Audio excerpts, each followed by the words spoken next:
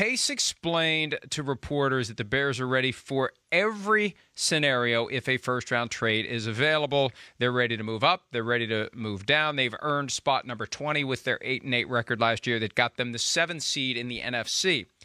Now, a lot of this is obvious, and we've had fun with this on Twitter and elsewhere. Insert name of team, can trade up, can trade down, or use the pick that they currently have.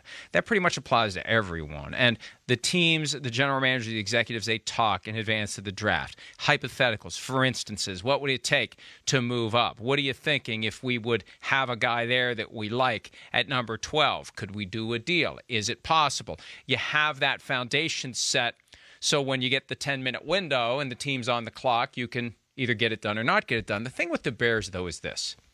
Because Sims has in his mock draft Washington trading up to number 8 to take quarterback Trey Lance. They're at number 19, and the Bears are at 20.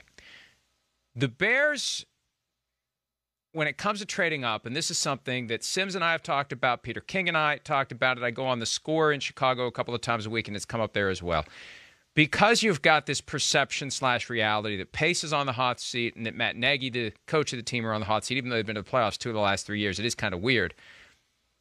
Can you get clearance to trade up and give up future assets that you may not be there to use, for example, to get a quarterback? And then you get that quarterback, and you've got a potentially mismatched set of GM, coach, and quarterback in 2022 if they do make a change.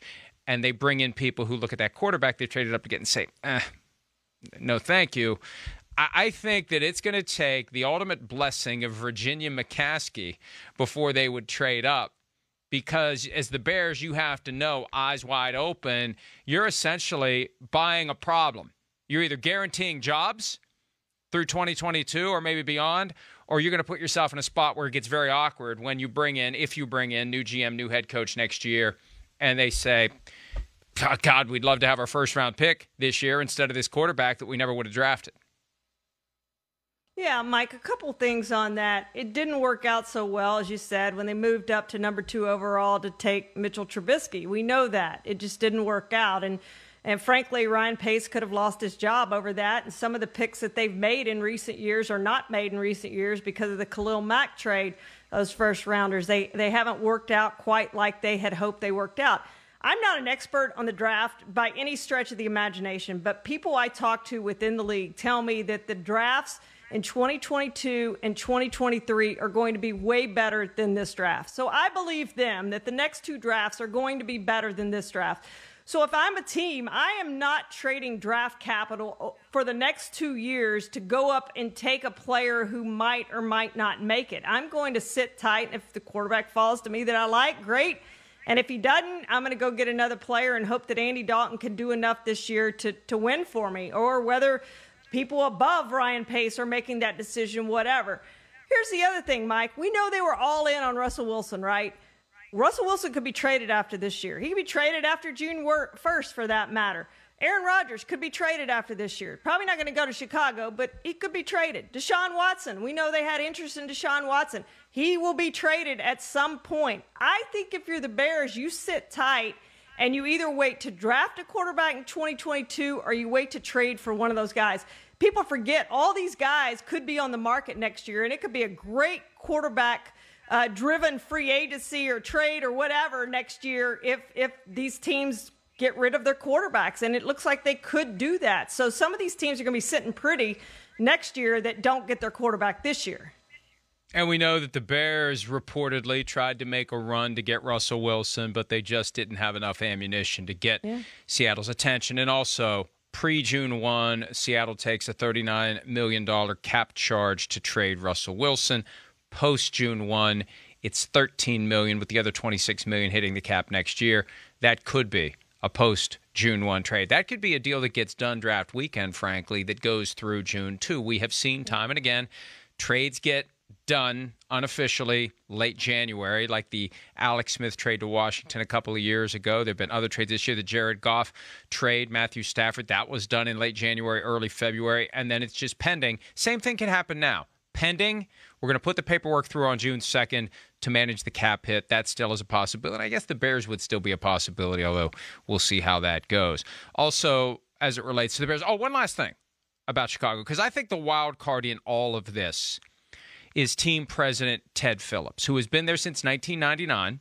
Yeah. He's been the one who's hired the general managers and the coaches.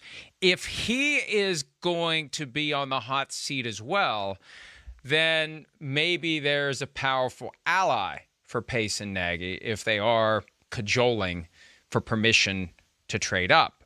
If Phillips says, I'd do it because Phillips knows, that maybe I'm going to be gone too, that could be the thing that gets it done. But if the Bears would make that move up, you'd have to assume that at the highest levels of the organization, they're comfortable with what that means. What that means is Pace and Nagy had better be staying, or you end up with a mess in 2022 when there's a new coach or a new GM and a quarterback that they may not have wanted.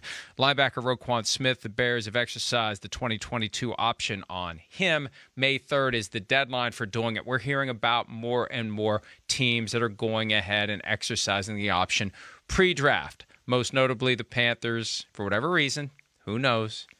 They have a strong plan. They'll tell us what it is when they feel compelled to do so. They have not yet exercised that Sam Darnold fifth-year option, and perhaps all that implies. And we played the other day Scott Fitterer, the GM of the team, when he explained that.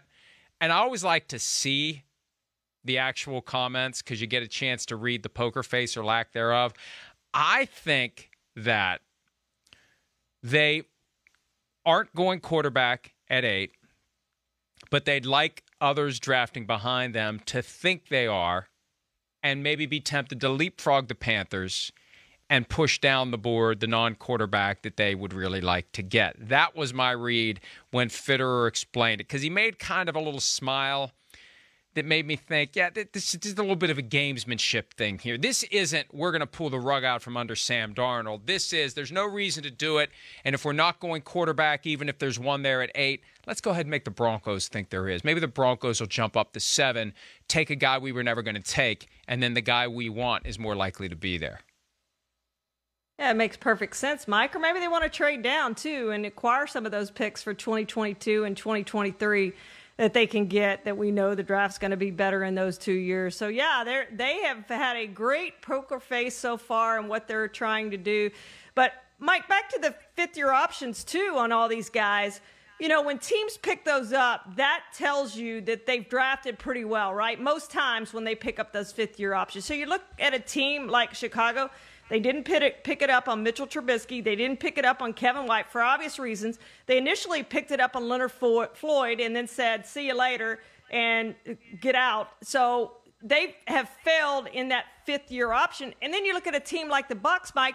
This is the 5th year in a row they've picked up that fifth-year option. And, yeah, Jameis is gone. I get that. But Mike Evans, Vita Vea, Vernon Hargreaves, O.J. Howard, they've picked up those fifth-year options because they've been for really good players. And that's, to me, one reason that's kind of overlooked in the Bucs Super Bowl season.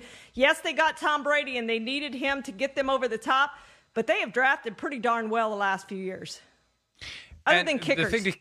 Well, that's right. That's right. No second-round kickers or any round kickers. But the thing to keep in mind, this year is the first time that fifth-year option is fully guaranteed when exercised. It used to be it was guaranteed for injury only, so you could still cut the guy before the first day of the league year of that 5th year.